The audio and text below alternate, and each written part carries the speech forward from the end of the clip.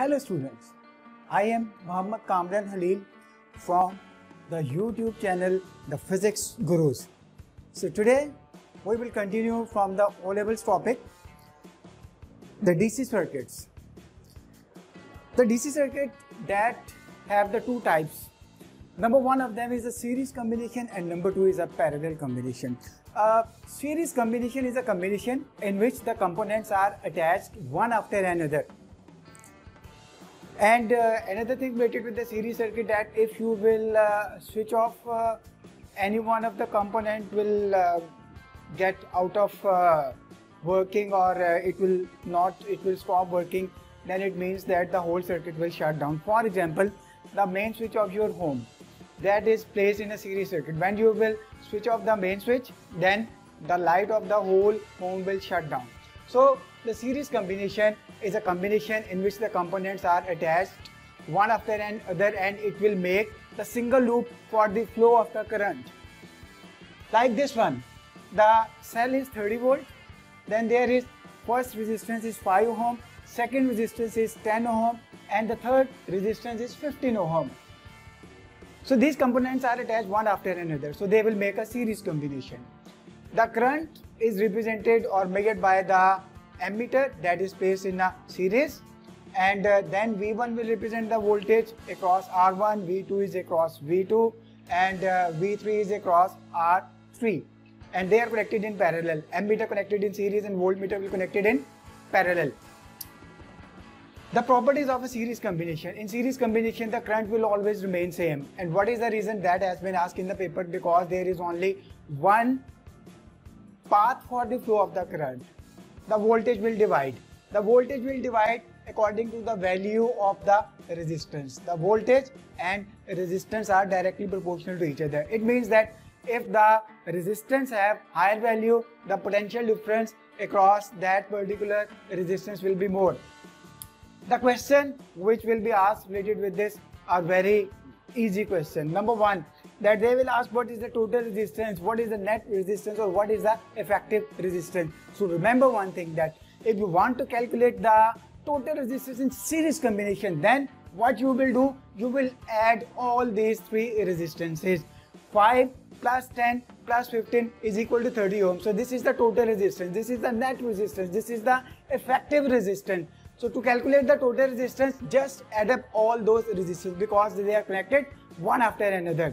Then how can we find the current? We will apply the formula I equal to V over RE. So remember one thing, that if you want to find the current in a series combination, or current from the battery, current from the power supply, current from the source, then you are required to calculate the total resistance in first step. Then you will move towards the second step. So the answer for this, I equal to V over RE.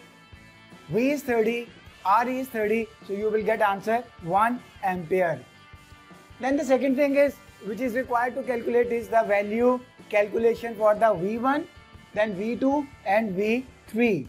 So V1 is equal to I into R1 from the Ohm's law, V2 I into R2, and V3 equal to I into R3. So V1 equal to 5 volt, V2 equal to 10 volt, and V3 equal to 15 volt. If you want to verify whether your question is correct or not correct, what you have to do, just add 5, 10 and 15 volt. So it will give you 30 volt. So that is the 30 volt, which is the source voltage. So it means that if you will get approximate 30, sometimes the question you will get in the decimal values. So if you will get approximate the value nearest to the 30, it means your answer is correct.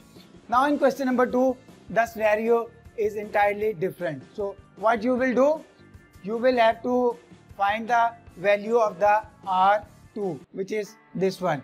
So the ammeter reading is given 0.5 ampere, R1 is 5 ohm and R2 is required. So in order to calculate the R2, the formula which we have to use is the Ohm's law. So R is equal to V over I. So we will use the formula R equal to V over I. The current is given, no doubt that is 0.5 ampere. It will remain same throughout the circuit, throughout the combination. But we don't have the value of the V2, which is across the R2 component. So first we will find the value of the V2. What we will do? First we will find the value of V1 by using V1 equal to I into R1. The I is given 0.5, R is given 5 ohm, so we will calculate the V1, that is equal to 2.5 volt.